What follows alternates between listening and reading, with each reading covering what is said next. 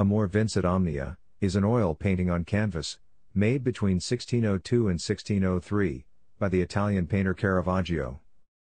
The painting represents the victory of love over the arts, here recognizable in the score, books and musical instruments at the child's feet. Amor Vincit Omnia shows Amor, the Roman Cupid, wearing dark eagle wings, half sitting on or climbing down, from what appears to be a table.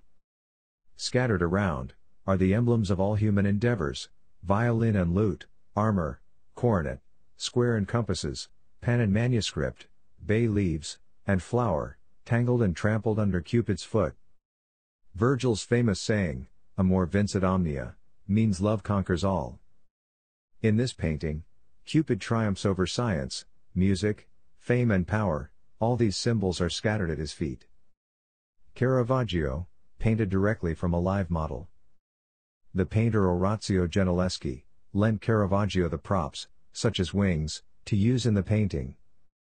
This allows the scholars to precisely date the work.